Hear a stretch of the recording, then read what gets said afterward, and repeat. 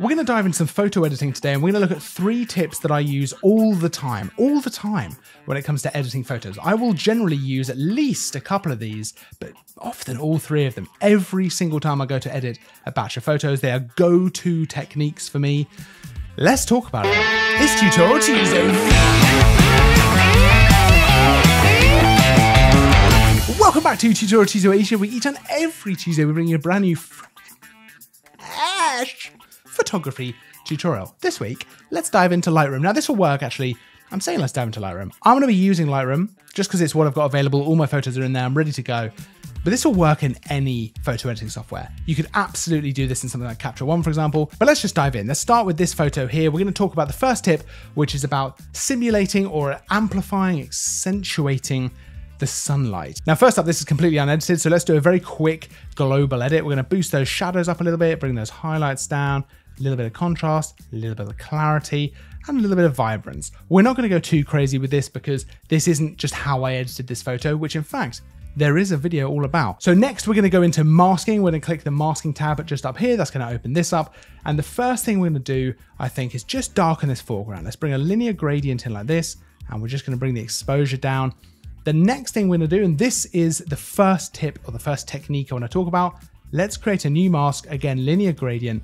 Let's bring this in from the right. Now, what we're going to do with this is actually bump this exposure up a little bit, not too much, and then come down to dehaze and add negative dehaze. Now, I love doing this. I hardly ever use dehaze in the way it's intended to actually remove haze, but I use it so much all the time in photos with a negative dehaze. And what that's going to do essentially is almost add a little bit of a haze. And if I turn this mask on and off, so off and on, you can see what it's doing is almost creating a soft sunlight kind of look to things.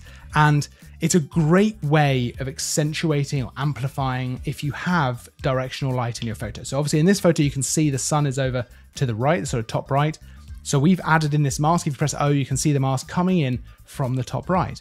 And with some negative dehaze and a little bit of a bump with exposure, we can really make this feel like there's sunlight pouring in. Now, some photos, you might want to go a little bit further with it. Some photos, you don't want to go too far with it. You might even want to add a little bit of warmth in there as well. You can actually see it on a photo like this as well. We've got very nice directional light coming in from the right. So if we were to draw a nice linear gradient in, this photo, I've actually already added it at one point, but look at that. Just bring the exposure up and then the dehaze down. Let's not go too crazy. Otherwise, it's going to start looking a bit overexposed. But look at that. Look at that. If I go before and then after, we're brightening it, right? We're just brightening that, but with the directionality, I don't know if that's a word, of the sun from the right. And that negative dehaze really adds that, just softens it a little bit. You could even bring the contrast down a little bit as well, because that sunlight would do that, right? It would just slightly soften everything up in that way. We can actually come back to this photo though and talk about the second technique, which is all about intersecting different masks. This is so useful, and it's something I didn't even realize was in Lightroom until maybe a year ago, but it's such a useful feature. So let's have a look at this. Now, what I would do next, I would create a new mask. I would go select subject, and I would just bring the exposure up a little bit just to bring our dog here, just nice and the focal point of the image and nice and sort of bright and visible. Lovely. But what if I want to make this a little bit more stylistic, right? Let's go linear gradient. Let's bring this down from the sky, something like this. We want to darken that sky, right? Let's bring that down. Let's bring the saturation down as well. Let's make this a very sort of stylized photo like that. But the problem, of course, is that it's darkened our subject. It's darkened my dog Nala. And we don't want that. We want her to be bright. So we don't want this mask to be affecting her. Now, there's a couple of ways we can fix that. We could very painfully go and subtract from mask and say brush, for example, and we could just actually brush this in. And actually, that's not too bad, but you can see I've just gone over there. I could fix that. It's not the end of the world, right? But I don't want to do that. I'm going to actually click on mask 4 here. I'm going to right click. I'm going to say intersect mask with, and then select subject. Now, initially what that's going to do is only apply that gradient mask to where the subject is.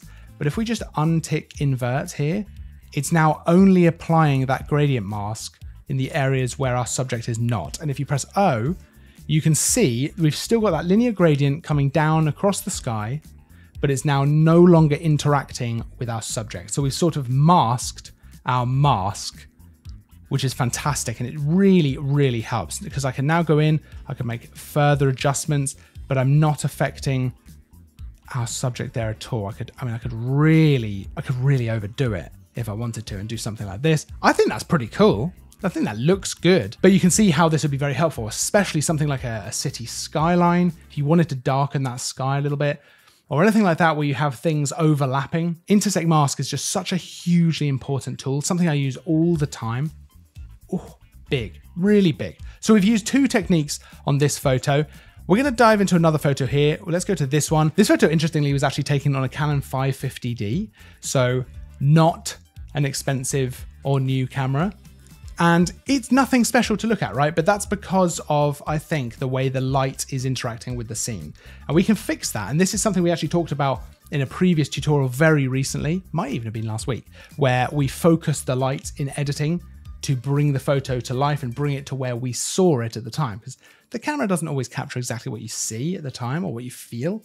So let's do that here. We can do a very quick kind of global edit. Let's bring the highlights down because they're really overexposed here. Let's bring the shadows up a little bit of contrast, a little bit of clarity, a little bit of vibrance. I'm going to warm it a little bit as well. And then to make this a lot easier and quicker, and something I actually like to do with Lightroom sometimes, I'm going to come over to the built-in presets. They're all just over on the left here. There's loads of them, to be honest with you. I'm going to come to Style, Cinematic 2, and I'm just going to mouse over some of them. And you can see as I mouse over them, they're changing. I like the look of CN 15. So I guess that's Cinematic 15. Let's click that. We can adjust the amount that it's kind of being applied, the intensity, I suppose, of it. But I like it. I think it looks good. There's a couple of things we need to do to fix this, though. I want the viewer's eye to be pulled into the middle of the photo right here. But right now, we've got this hugely distracting bright area at the bottom. Now we could crop that out.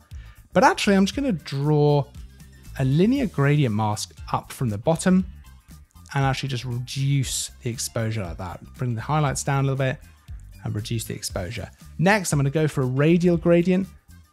I'm going to pop that right over the middle here. I'm going to make sure that's nice and reasonably big. I'm going to invert it so that we're actually selecting everything outside of that circle. It's nice and feathered as well at 50%. I might even bring that feather up a little bit and then make it a little bit bigger, something like that. And then I'm going to bring the exposure down just enough. Let's go for another radial gradient. Make that nice and big as well. This time we're going to be affecting this area. We're going to bring the exposure up a little bit. We're going to do our old trick with the negative dehaze. We're going to bring that down a little bit. I'm actually going to warm this up just a touch as well. Look at that. Things are really starting to change. Things are starting to happen around here. We could even go ahead and add our other trick in. Let's go linear gradient. Let's bring this in from the top right, which I think is roughly where the sun probably was. Let's bring the exposure up a little bit. Let's bring the dehaze down. So a bit of negative dehaze. So we've got a nice kind of sunlight feel. Look at this. Let's go before and after, which you can do with the backslash key. This is before. This is where we started. Very distracting in the foreground. Dark. We've got a bit of a problem with the light. This is where we ended up. Look at that. We're pulling the viewer's eye right into that kind of pathway, down that pathway. We've got people at the end of it. That was where we were.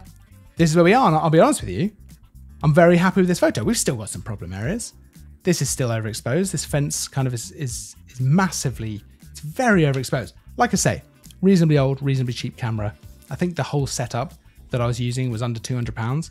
So I'm pretty impressed of what we've been able to actually get from it, which is really nice. But that is a technique I use all of the time, trying to guide the viewer's eye to where I want it to be, trying to recreate how the photo looked when I was there taking the photo, as opposed to how it sometimes looks, especially in RAW, straight from the camera, which is, of course, this. This is much more what it looked like when I was standing there, looking down this path, thinking, yes, that's a lovely composition. I like that a lot. So we've got negative dehaze, allowing you to create a kind of sunlight feel and really amplify that. We've got the intersecting mask feature, which is huge, especially if you have overlapping areas. But to be honest, that's something I use all the time as well. It's such a useful feature to actually be able to mask your masks. And then I'm borrowing a technique that we talked about last week, where we're really focusing the light in one area, really drawing the viewer to where we want them to be looking in the photo, drawing them in, and actually recreating the scene as we saw it. I love making these kinds of videos because I love messing around with Lightroom, messing around with Capture One, Photoshop, whatever it might be, and finding new ways to bring photos to life. So if there's anything in particular you'd love us to cover on a Tutorial Tuesday, whether it's photo editing or whether it's something practical as well, I'd love to know. down in the comments. Let me tell you, Tuesday comes around quick. And I got to think of something every week. So if there's something specific, I would love to make the stuff you guys want to see. So let me know down in the comments. Let me know as well if you use any of these techniques already, if you use them in a slightly different way. That's super interesting. That's really interesting. I get to learn something from you as well, which I love. You can check out a full list of all the kit that we use for these photos and this video, of course, down in the description. Otherwise, don't forget to like and subscribe. I'll see you next time. But until then, as always, thanks for watching.